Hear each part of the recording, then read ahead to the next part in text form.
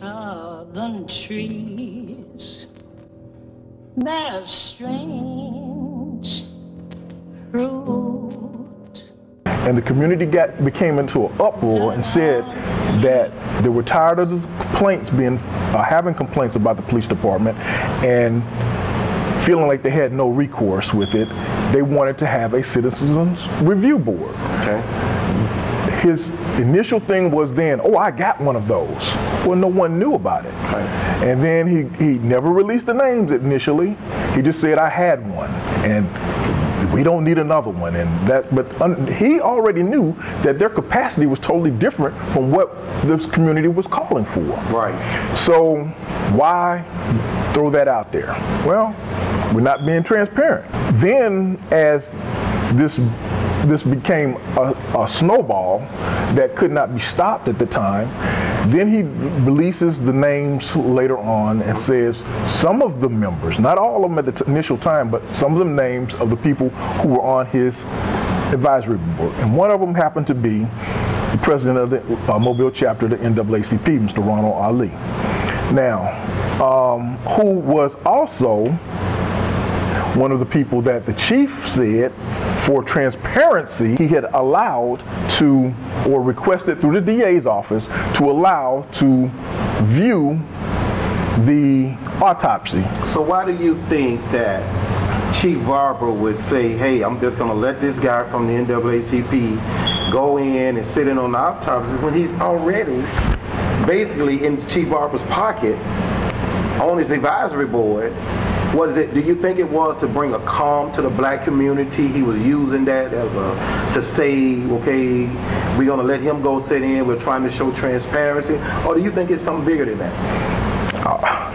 I'm sure I'm just a little fish in this big pond, but I'm sure it's probably something bigger. I will say this. It doesn't look well. It doesn't. It just doesn't look well, if anything. I don't even know what the purpose of having the NAACP in Mobile is, to be honest with you, because they've been the last people to reach out to me. And it's unfortunate because I thought they were supposed to represent civil rights. I thought they should be the ones advocating for my son. That's exactly right. Especially being a young black male in this city, and I'm not getting that from them. Well, the day after the shooting of Michael, Ron Ali was across the street while Michael got shot in. And I happened to walk outside because, like I said before, I was one of the witnesses. Mm-hmm. And these are the words that Ron Ali told me. He says, what you're saying didn't happen. I said, no, the police officer shot 5 times. Ron Ali looked at me and says he only shot 3 times. They checked the officer's gun, and he only fired 3 shots. I said, well, I don't know who told you that information. I said, but I trained with weapons, and a good shooter knows how to count shots. I said, so that didn't happen. He says, well, let me tell you this, from me sitting in on the autopsy, or me being out there, I want to say this to you: go back to New Orleans, let it go. Don't get caught up in this any kind of way. Hey, he was in a stolen car. Let it go. Those are the words that Ron Ali told me. And as me and Jimmy Gardner was out there looking, Jimmy happened to see where the projectiles had hit the ground. Mm-hmm. And he gets on the phone. He calls Ron Ali. He says, Mr. Westbrook is correct, because we have indentions where the projectiles hit the ground. Ron Ali turns around, come back, and he said, oh, you misunderstood what I was trying to tell you. I'm 52 years old. I fully understood what Mr. Ali was simply telling me is, stay out of it, let it go. And now I'm beginning to wonder why, or understand better why, is because he's on Chief Barber advisory board. Again, that goes back to what the reports that the chief was giving us to the family initially was, well, he only fired 3 shots. Mm-hmm. And that was on the next day that I spoke with the chief in reference to that Tuesday. And I told him at that time, I said, no, there was at least 4 shots that I know of.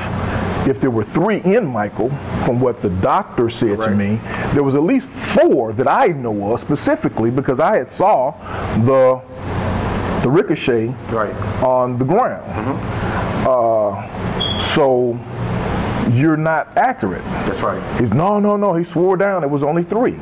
By counting the rounds that this officer had, and again, going off of the officer's words of how many rounds he puts in his clips. Right. Okay, so then he had to come back and say, oh no, there was a 4th one. Well, unfortunately, they found 4.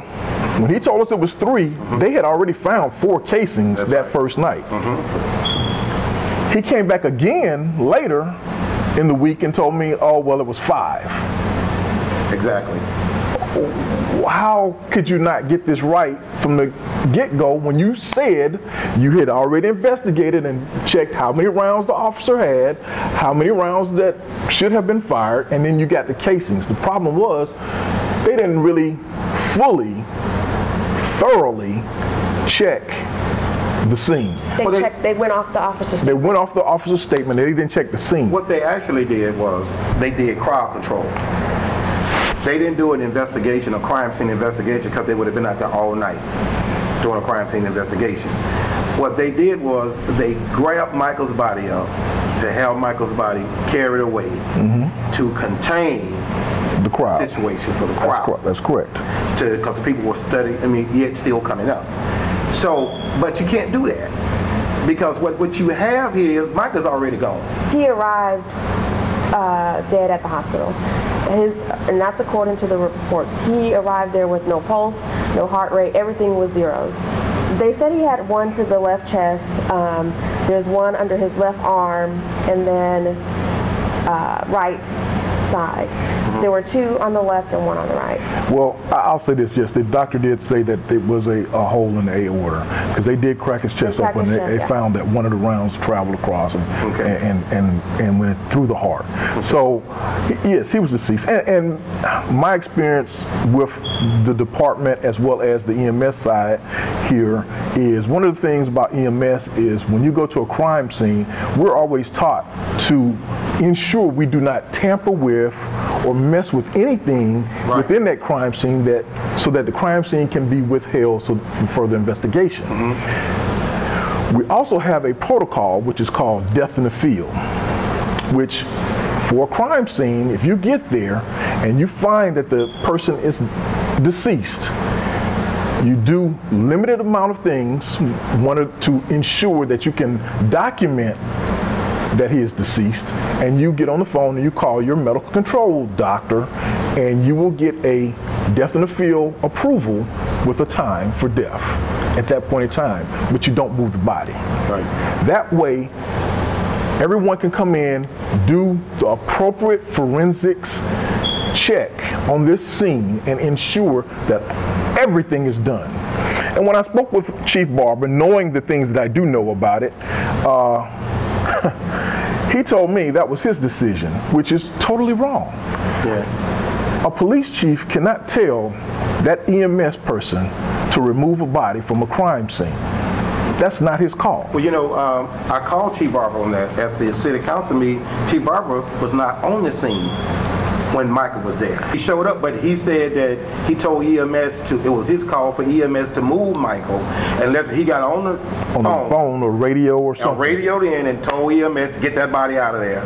Well, he wouldn't talk directly to EMS. He would talk to someone on scene who would relay that to the EMS personnel. Right. I do know EMS protocol, and I do know how you handle a crime scene versus a normal situation. Right. And I do know the protocols that are there in place to ensure that people come to the facts, get the facts as it stands. Right. You know, one of the things I was hard on Chief Barber about was, if there was 4, when you told me, okay, you secured, there was 4 casings, but there's only 3 rounds in the body. Where is the 4th round? Right. Most departments, they would not have left that scene until they was absolutely sure they couldn't, recover that 4th round. They need to find the trajectory of that round, because that's a part of the forensics. That's correct. Where did that, you know, if the officer was standing at point X and you see a mark in the ground where it ricocheted, right, and you know that at an angle of 30 degrees that round is only going to rise once it ricochets 2 feet off the ground. Right. You should be able to travel out. That's right. And find that round. Well, they never looked for the round. Of course they didn't. But that shows me either one, incompetence or a failure to want to find the truth. Chief Barber mentioned it at the city council meeting. He said, well, you was there when they did the reconstruction. That wasn't a crime scene reconstruction. And what they did was they used a level and they used a laser. And they based it on the height of Michael. And they shot that laser from a certain position to say that's what making it consistent with the fineness. But that's not true. You just used it as if though Michael was standing when he was shot. That's why I called Chief Barber on it and said, we have Michael's 5'10", we have an elevation. And the officer angles that gun at a certain degree and shoot Michael. Can he not change the direction of that projectile to seem as if though Michael was standing? Chief Barber stood up and said, hey, I'm not here to split hairs with you. I agree. You can change the direction of the projectile.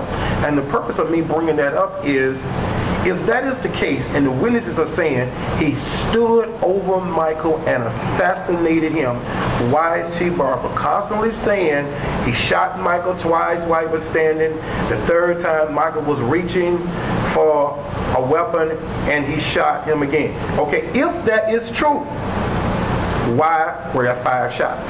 Facts are facts. Let's go back. You brought up the witness who was actually a Caucasian male who parked his car behind the officer's car. That's correct. And he didn't get video, but he took several still pictures. That's right. Look at the still pictures. I happened to get a glimpse of the still pictures off of somewhere online that he had put a video together, but it had the picture in there, and I got to look at the picture. And if you look at the picture alone, what you're saying is absolutely true, because you could see the angle of the officer's forearm. That's exactly right. Standing over Michael. That's right.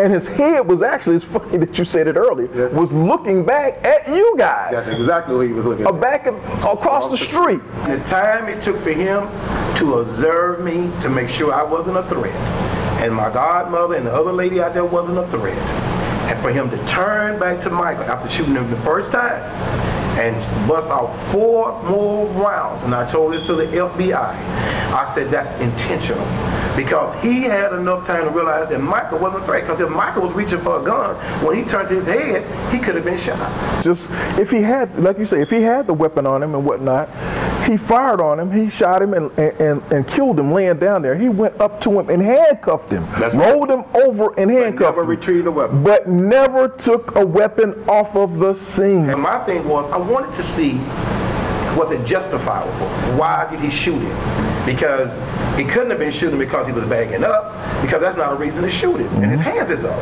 And even if Michael would have had a weapon on his right side, he had a cell phone in his hand. And I've said this to the FBI. Michael would have had to have been wide or a Billy the Kid to have a man already got a weapon trained on you, drop a cell phone, draw that weapon, shoot that police, and be able to shoot that police officer. Let's go even one. Let's take the facts on. You just said what they changed a couple times as to where the position of the weapon was. Supposedly, one time, Chief told me initially he gestured that the weapon was here. So if Michael was facing the officer and his shirt moved and he saw a weapon, okay. But then later on, they said that the weapon was on the right side. If the weapon was on the right side, how could they find it up under him at the hospital? That's correct. That's correct. That's correct. Tucked in his back.